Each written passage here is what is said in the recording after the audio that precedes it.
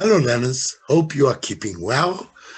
Today's lesson is climate and weather with specific reference to subtropical anticyclones and resultant weather over South Africa. Okay, now let's get going. Let's look at our exam guideline. We're going to look at the subtropical anticyclones, also known as high pressure cells. Remember, a high pressure cell is an anticyclone, a low pressure cell is a cyclone. And we're going to focus on the three that affects us, all right, in Southern Africa: South Atlantic high pressure system, South Indian high pressure system, and the Kalahari continental high pressure system. We're going to look at the characteristics, the influence on the weather. All right, so we're going to look at characteristics and the influence on the South Africa's weather, which is very important. They play such an important part in determining our weather conditions for summer and winter. You would have covered some of this already as you did climate and weather, so it'll be a revision for you in terms of looking at these weather conditions. All right, so we're going to interpret synoptic weather maps with these high pressure systems. We're going to look at traveling disturbances, the moisture front and line thunderstorm, coastal low and berg wind. We're going to look at these weathers and the impact associated. All right, these weather conditions. Okay, we're going to identify them on synoptic maps and satellite photographs, which you could have done already, but now with specific reference to these traveling disturbances. And of course, we're going to interpret synoptic maps looking at different seasons. Okay, so let's get going. All right. Now, let's look at these. As again, I say, I'm going to use the word anticyclone, high pressure system, to get you used to the fact that both are the same. Okay, so let's look at these subtropical anticyclones over Southern Africa, all right, or South Africa. First, we have the South Atlantic high pressure system. Already you can predict when you see the cold Benguela current. It's on the west coast, west of Namibia, all right? And you know already there's a colder ocean here, so it'll be stronger, because there's more subsiding air. All right, then we look here in the interior, we have the Kalahari high pressure cell. It's not as strong, it doesn't have those oceans, it's land. All right, and then we have the South Indian high pressure. Again, you notice the warm Mozambique current, the warm Indian Ocean, right, compared to the Atlantic.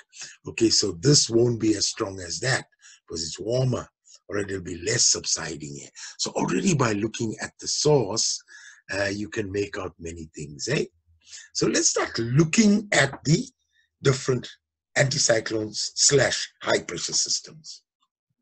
All right, its situation of the South Atlantic is situated along the Namibian coast, the west coast. It's the strongest of the three anticyclones. The strongest because you have more subsiding air here. It's colder, so it's well developed. High pressure systems, as you picked up, associated with this in your grade 11, etc. All right. Descending air heats up and lies over the cold air above the cold ocean, creating a permanent inversion. What we're saying here is that there's a lot of subsiding air. Let me create an ocean here. Okay, there's your ocean, and it's cold air here. All right, this subsiding air is heating up adiabatically. It's becoming warmer. So we have the warmer air above the colder air. And that's why we say, because it's colder in this region, there's lots of subsiding air. There's inversion. Warmer air above colder air. Okay? It brings drier conditions over the west coast of South Africa. Drier because of the subsiding air and not much rising air, which cools, condenses, forms precipitation, etc. So it's drier, very limited rainfall over this side. All right.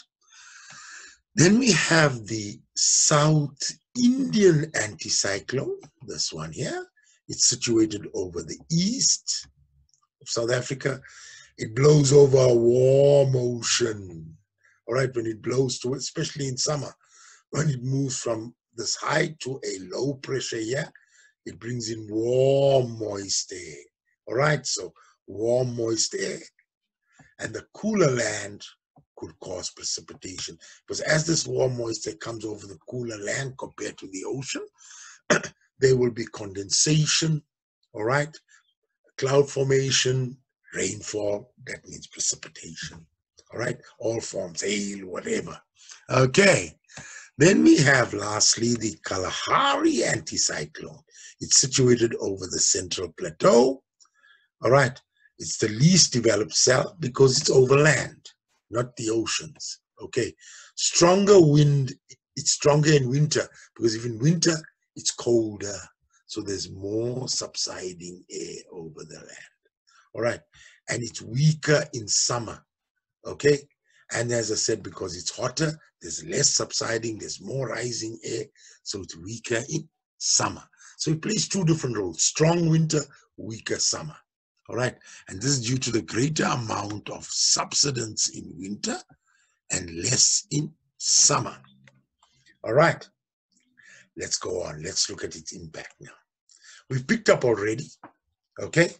And this is actually related to this, okay?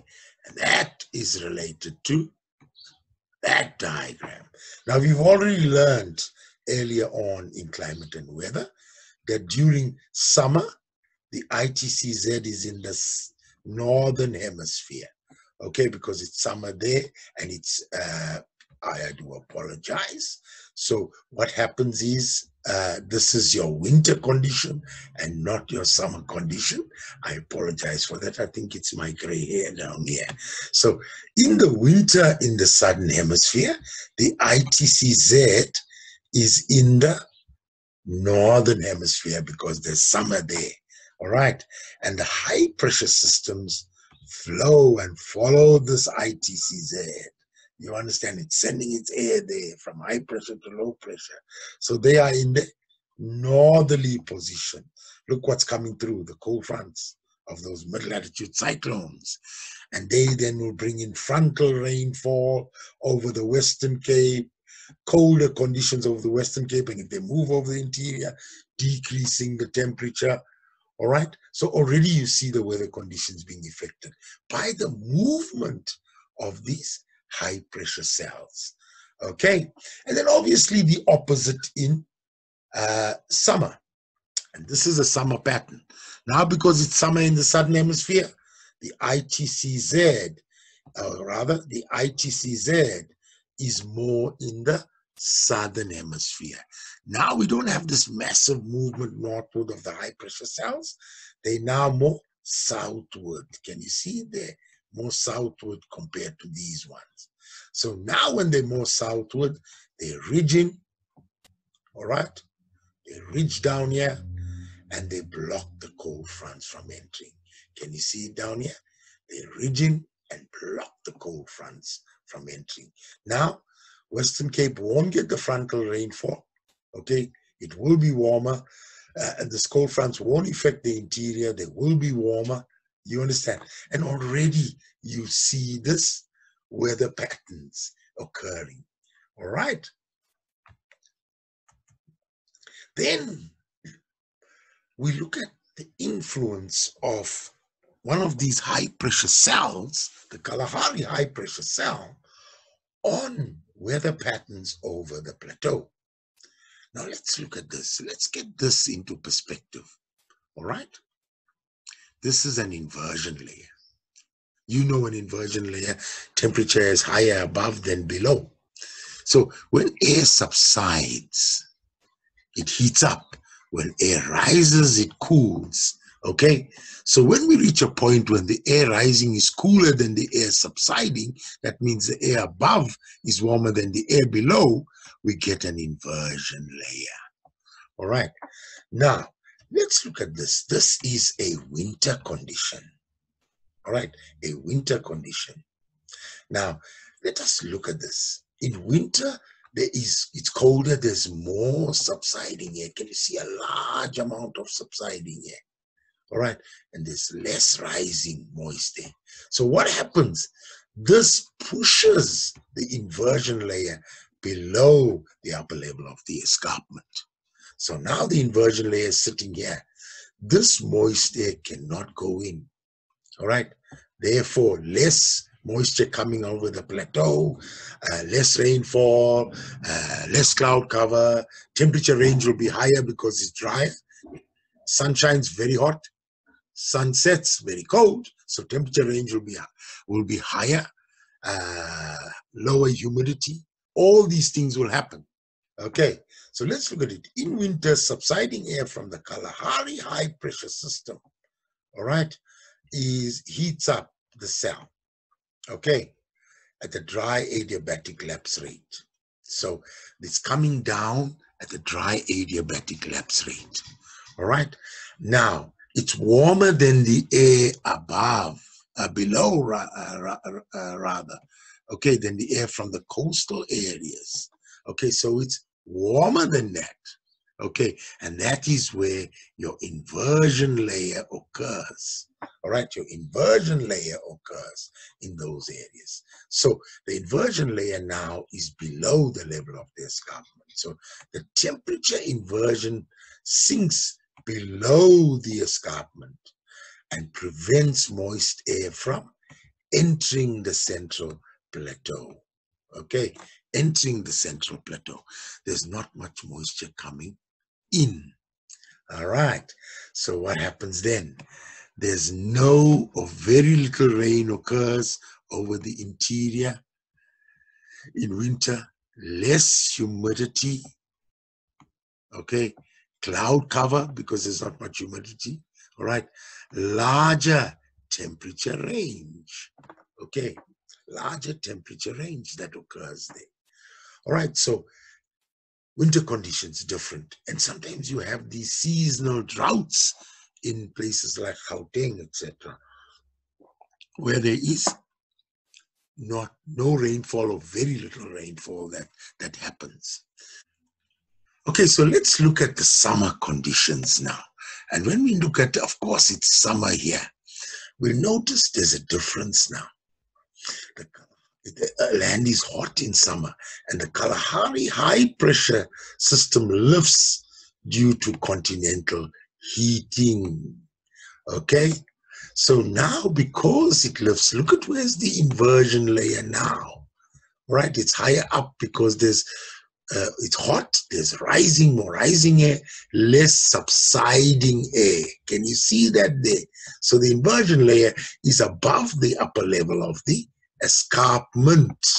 All right, so there's less subsiding air and the inversion layer is above the level of the escarpment. Now what happens? The moist air can come in. Can you see it bringing the moisture? Rainfall will occur. All right, so it allows the moist tropical air masses to bring in humid air over the interior. And this causes summer rain over the interior, more humidity coming in, cloud cover, and there's a smaller temperature range because the air is humid, it can absorb heat. So the temperature range will be smaller. Okay, again, you can see how the Kalahari high plays its role by moving that inversion layer due to subsiding air. When it's great, it brings it below, and when it's less, the inversion layer is above the level of the escarpment. All right. Now, let's look at another thing that is caused by these high pressure systems, and they are known as line thunderstorms. Okay. Now look at this. I've got a little description here. I'm going to go into more detail here. The resource had it on it. So we have the South Atlantic high and we have the South Indian high pressure system that's going to play a big part in the forming of these line thunderstorms. All right. But we also need to know a moisture front. A moisture front develops where the cold, dry air from the southwest coming in from here, from the South Atlantic high. Can you see the cold, dry air moving in? Comes into the country. All right, from the South Atlantic anticyclone, and it meets with the warm, moist air coming from the northeast, the South Indian anticyclone. So there's it coming in here. Can you see it? The moist air coming in from here. Right.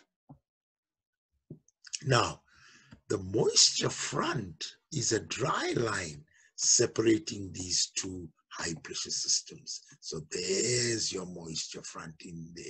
Can you see it? It's a dry line that's separating these two. Now what happens? This is cold, heavy, dense air. This is warm, lighter air. It's more energetic. So the cold air from the southwest lifts the warm air from the northeast. It's coming, remember, it's anti-clockwise circulation. So it's coming northeast from here, and it's coming southwest from here. Of course, it's going to lift this air because there's it coming in. You understand? It's colder air. And what happens to the warmer air? It gets lifted from the east there. Can you see it gets lifted? All right.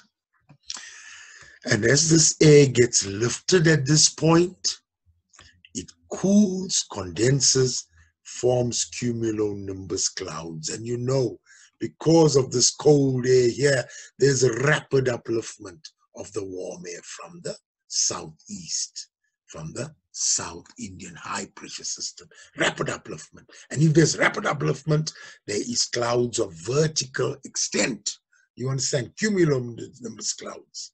And now what happens? Because of this massive amount of clouds, we have thunderstorms. So in this case, we have line thunderstorms that develop on the east of the moisture front. So it happens here. Can you see those little thunderstorm signals and rainfall there? It happens along this. But it happens on the east because that's where the air is uplifted. On this side is this cold, dense air coming in and lifting the air on the east. So in a line thunderstorm, you will find that the rainfall happens on the east of the moisture front, but it happens in a line along that front or boundary. Okay, that is your line thunderstorms. We need to know that it happens in summer, okay, when the low pressure systems dominate the land, because it's not going to have rapid movement of air if there was a high pressure here. It has to be a lower pressure where this air moves towards it. Okay, so again, can you see the South Atlantic high, South Indian high, what an influence it has over weather?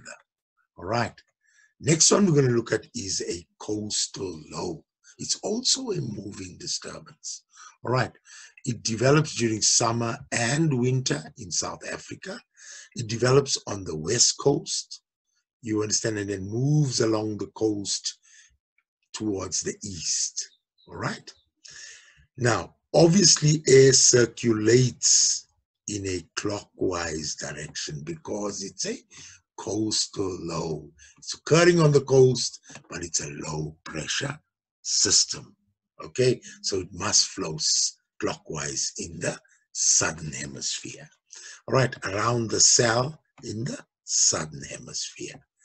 There is, these low pressure cells cause completely different weather on either side of the pressure cell.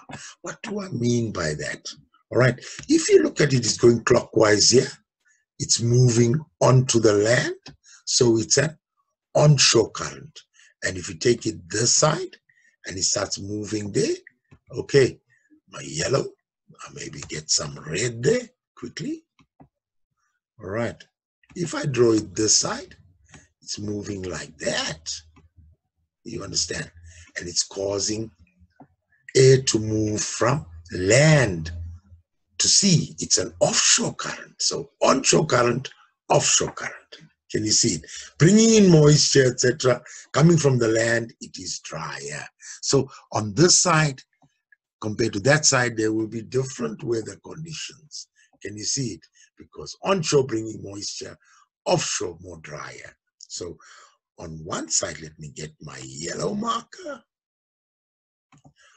On one side, the pressure cell, the air will move from land to sea. Can you see it this side? And will cause warmer, drier conditions, offshore winds. Can you see it? Offshore winds. It's coming from the land towards down. It heats up adiabatically and it makes it warm and dry. On the other side of the pressure cell, where the air moves from sea to land, this side, moist, cloudy conditions will develop because there'll be moisture coming in, condensation on the cooler land, you understand, forming cloud cover, rainfall, and can lead to rain along the coastline. It's more along the east coast that we have this rain. You know why already? Because of the warm currents and the warm Indian Ocean, right? And this is known as your onshore. It's coming onto the shore. Okay, it's one of the pressure cells that's responsible for berg winds. So it plays a big part in the berg winds. I'm going to explain that now to you. All right, that's your coastal low. Remember, it moves along the coast, from the west coast, moves along the coast to the east coast. All right. Now the berg winds, a local wind. You don't get berg winds anywhere else in the world. You get them here. All right. It occurs in winter. All right. What happens here is that when we look at this, there must be a well-developed Kalahari high-pressure cell, because that happens in winter, one of those things. So there's your Kalahari high-pressure cell, all right? And there must be a coastal low-pressure cell present. There's your coastal low-pressure cell, all right? There's it there. So those are the two conditions that are necessary. It'll be in winter when it's well developed, the Kalahari high pressure cell, and then you have your coastal low. Okay, now what happens? This air will flow towards the low pressure cell. You understand? Down here, okay, the coastal low along the coast. So it must be, the boat must be present. So the Kalahari high pressure cell, air will flow towards the coastal low, okay, pressure cell. And what then happens is, as the air flows from the Kalahari pressure cell to the low pressure cell, or the coastal low pressure cell, air subsides from the plateau down the escarpment. Can you see what's happening here? There's the plateau, there's it moving, you understand? And it's going down towards that coastal low. The dot represents it there. It's moving down. So obviously when it's moving down, it heats up at the dry adiabatic temperature lapse rate, okay? At 1 degree Celsius for every 100 meters, okay? Every 100 meters. Right, now, as it's moving, must know that escarpment is large and quite steep. It heats up and heats up, all right? So it becomes drier and hotter as it's moving, okay? Why also dry? Because as it heats up and it goes down, the moisture evaporates from the air that is heated. As it's going down, it's heating up, so more evaporation, more moisture, so it becomes a dry wind. All right, very dry wind. Okay, this is an offshore wind because it's coming from land to sea. Okay, so it's dry and hot. Actually, it's very uncomfortable. You understand conditions, hot, dry conditions. Okay, very, very uncomfortable. Right, so this can cause also felt fires. Now, remember, it's a hot, dry wind. The felt fire can come through naturally through lightning or whatever that had happened, which is limited during this time. But people throwing stuff out, lit cigarettes or whatever, and then this dry wind blows and spreads the fire. Okay. Now, something happens, just a point of interest, guys. On many occasions, this coastal low is attached to a cold front, or there's a cold front coming in. And when the cold front comes in, it actually drops the temperature. Okay, it drops the temperature, sometimes which is generally replaced quickly by cold conditions associated with the cold front. But the wind itself is a hot, dry wind.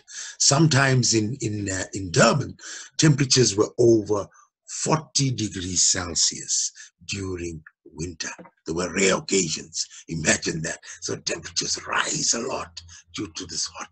It's actually not a good wind. As I said, human comfort conditions, felt fires, you understand, would spread, damage things. Okay, so it's associated a lot with that. And imagine this, and this is where I want to bring it in here. So this brings in dryness, felt fires, damage to anything, agriculture, infrastructure if it's burns. And this one, on the other hand, if you look at this one now, is the opposite. You understand? Remember, you can get tested on these things. Line thunderstorms, on the other hand, bring massive floods.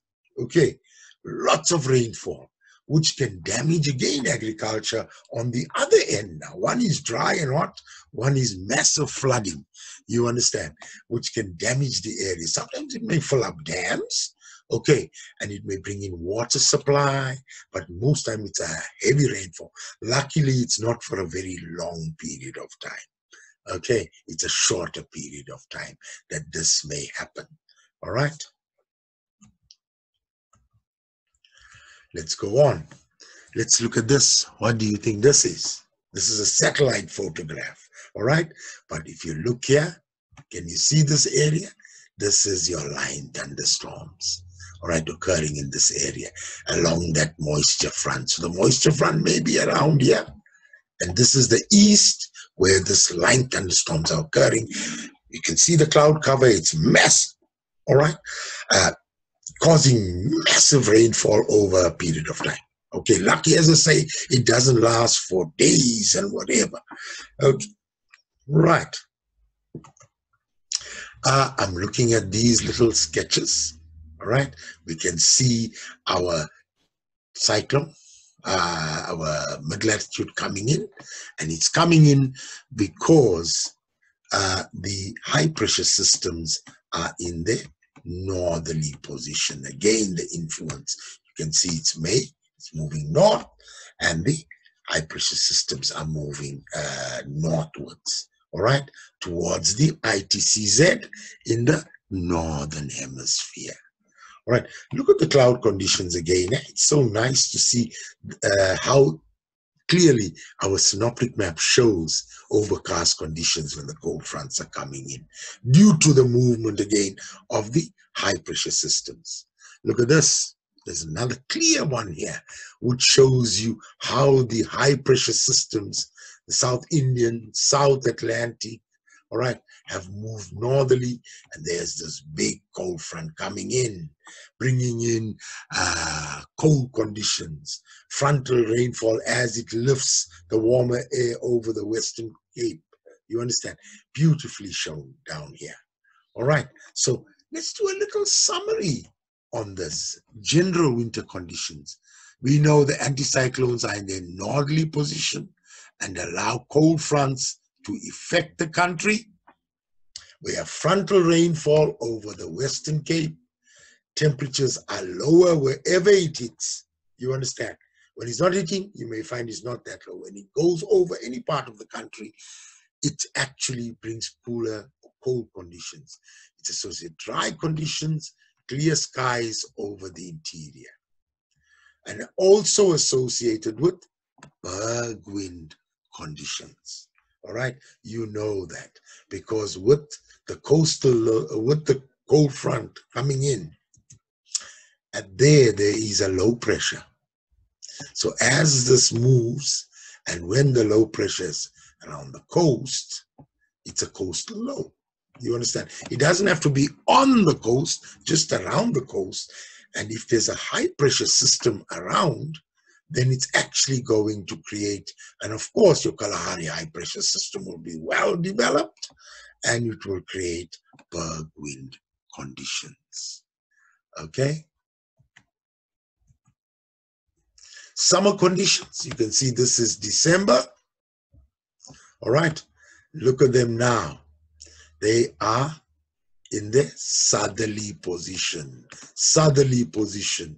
Can you see the ridging? All right, it's blocking them off. The cold fronts are passing by.